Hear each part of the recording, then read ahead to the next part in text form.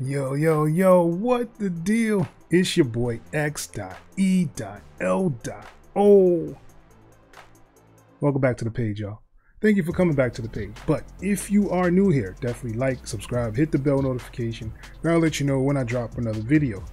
Today, I'm actually going to just go over a couple of audio features, I could say, that Cakewalk actually has, that allows you to actually do some warping, kind of like you can do in Ableton. So I'm just going to kind of go through it. It's actually called like audio snap. You can kind of move things around for your WAV files. I'm actually going to use Bandlab samples. So let's go and see what this is all about. All right, let's go. All right, today we are in Bandlab. I'm on my dark theme and I have the Bandlab assistant open. If you have Cakewalk, you should know what this is.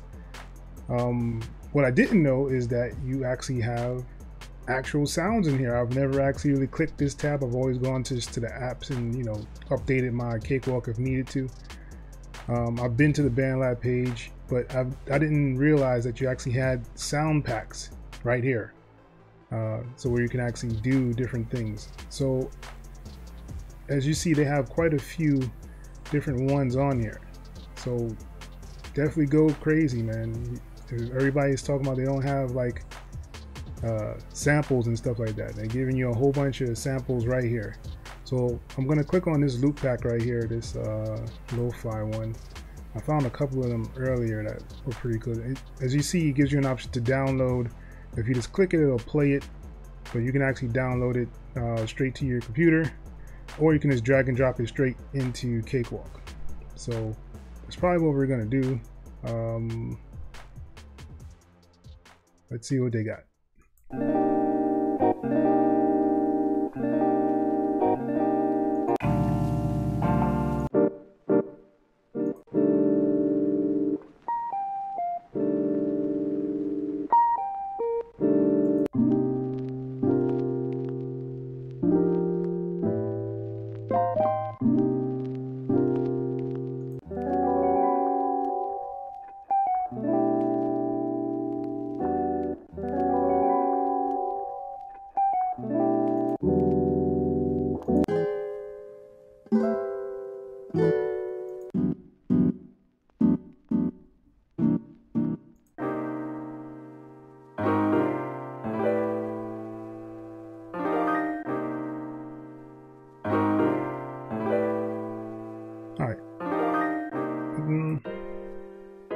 Yeah, let's mess with this one.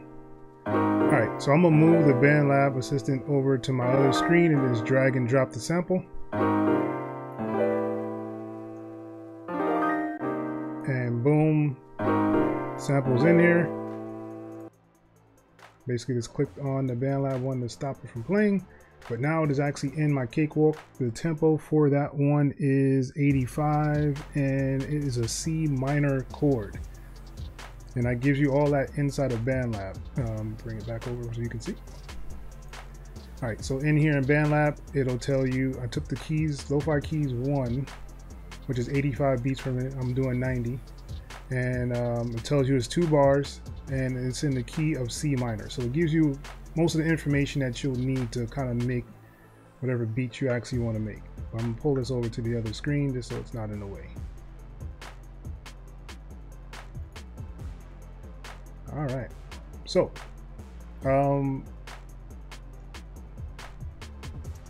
here's the sample itself, and I'm actually going to shrink it so that it'll actually be the 2 bars that it says that it should be. And I'm gonna click on it and I'm gonna hold down my Control and B, which is my bounce to clip, or you could have just did a right click and bounce the clips here.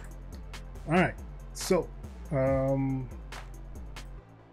let's kind of move stuff around so you can kind of see what I was talking about. So let's go over here to the left, the show high clip properties. And once you click on that, it's going to tell you what the name of the clip is. And you have an option for a groove clip, but we're going to go to this one that says audio snap. So we're going to click on that and we're going to enable it. And now as you see, it gives you some transients. Any transient that it actually is finding is going to give a mark for it. So let's actually stretch this out. I'm going to hold down my Alt and scroll up. Stretch it out some. All right, so let's see how this sounds. All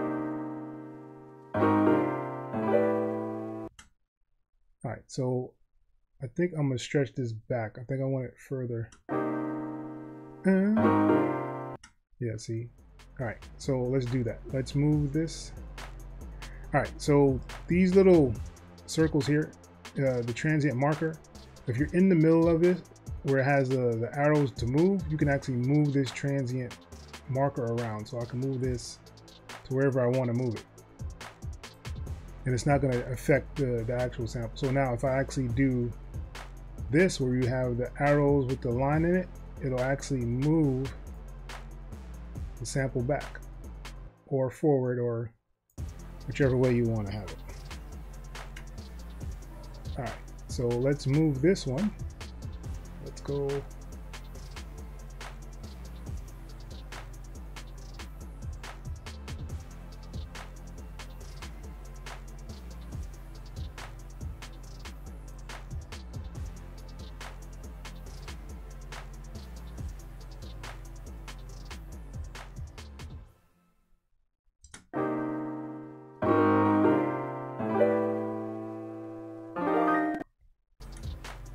Let's put a loop on here. So I'm gonna hit on this and let's loop that region. And I'm gonna pull this beginning back so that it kind of starts earlier.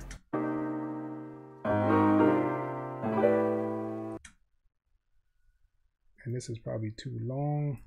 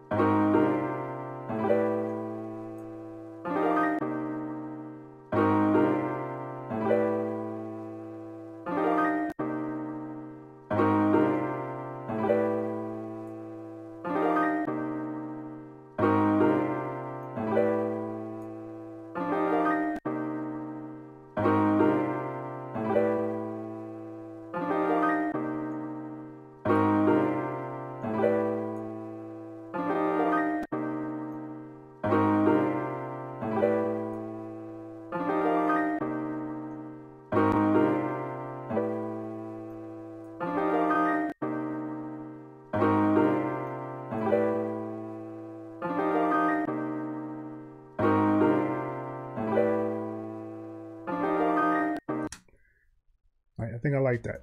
So basically it gives me an option to kind of move anything around in here that I kind of want to. And I'm just going to do a Control and B and bounce it to clip so that it will keep what I did. And now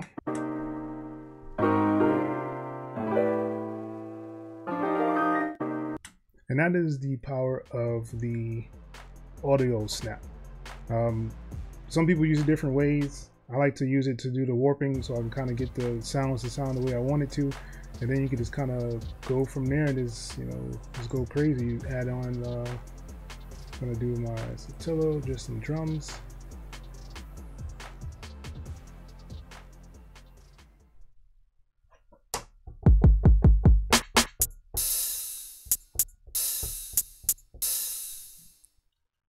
And then you can just, you know, just pretty much go crazy, man. Just, you know, do what you need to do.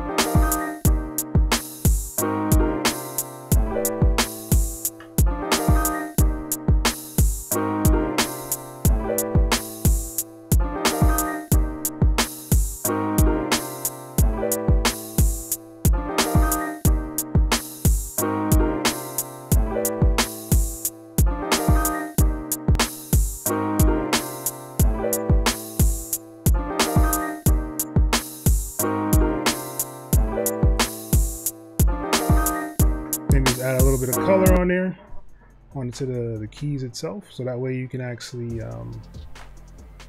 get a nicer, warmer sound out of those piano keys that's being played.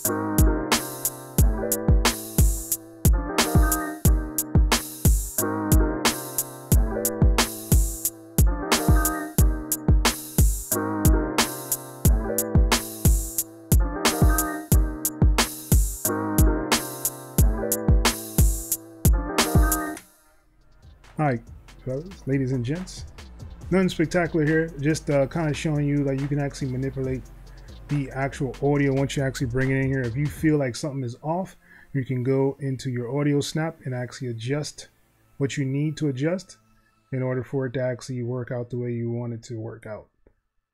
And if you have like any questions, comments, concerns, definitely leave them below in the comment section. I know I'll get back to you on those. And once again, it's your boy X.E.L.